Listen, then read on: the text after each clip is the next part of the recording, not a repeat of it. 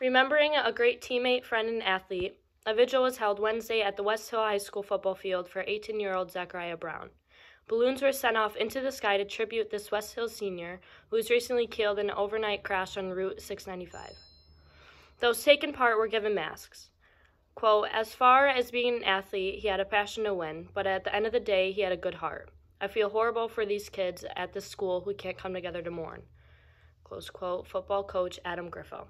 Please stand for the Pledge of Allegiance. A West Hill High School senior was killed in a rollover crash accident in Gettys, New York. Brown was a senior at West Hill High School and was set to graduate this spring. He was also an accomplished basketball player. He scored 1,293 career points and was a three-time All-State selection. He also earned All-Central New York Small School basketball honors in 2018, 2019, and 2020, 3 consecutive years in a row. A person in Madison County tested positive for coronavirus and visited Walgreens in Chittenango. Madison County Health Director stated that anyone who visited that store between noon and 8 p.m. on April 3rd should self-monitor for symptoms until April 17th. Please stand for the Pledge of Allegiance. I pledge allegiance to the flag of the United States of America and to the republic for which it stands, one nation under God, indivisible, with liberty and justice for all.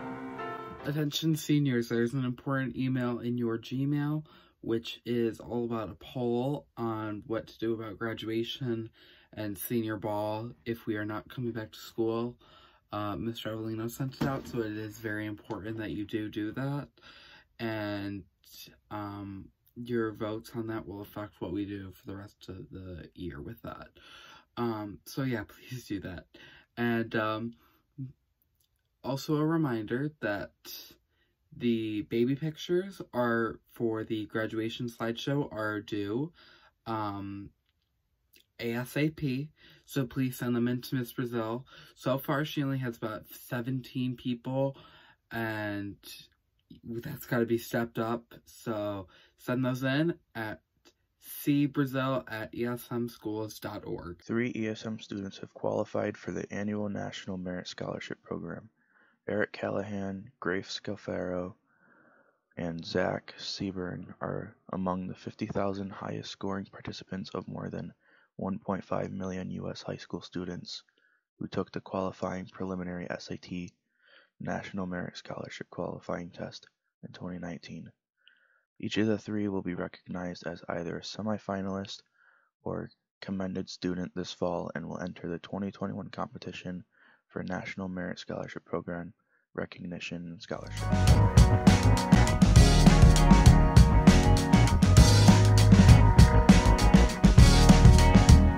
Today will be mostly cloudy with a high of 48. Tomorrow will be mostly cloudy with some rain showers and a high of 52. Saturday is expected to be mostly sunny with a high of 56. Sunday and Monday there are expected rain showers with highs in the upper 40s and lower 50s. Tuesday looks to be mostly cloudy with a high of 58. I'm Gabby with your weather. Good morning, everybody. Just wanted to say that it's actually nice. It's got some blue skies out there. We should have about a high of upper 40s today. Enjoy the weather though while you can, because about dinner time, looks like that we're probably going to get some rain in there. The rain should taper off by midday tomorrow, going to the upper 50s. Saturday is going to be beautiful though. Upper 60s, no rain. It's going to be beautiful. So if you can, step outside in your yard and just kind of take it in while you can, because it's going to drop down again to the 40s on Sunday with definitely a chance of rain. So enjoy the sunshine while you can. It's good for you, cheers you up, and can kind of alleviate some of the doldrums. So have a good day.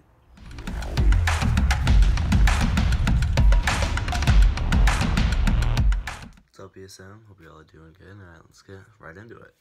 So as many of you know, the NFL draft is tonight, and it is a draft that is set to make history. Due to all the shutdowns of almost every single sport, the draft will be all virtual, with players participating via video. Commissioner Roger Goodell will be announcing the picks from home, and it is expected and almost locked in, like a 99% chance, that LSU quarterback Joe Burrow will be picked by the Bengals, who have the first overall pick. With that, I'm John with Sports.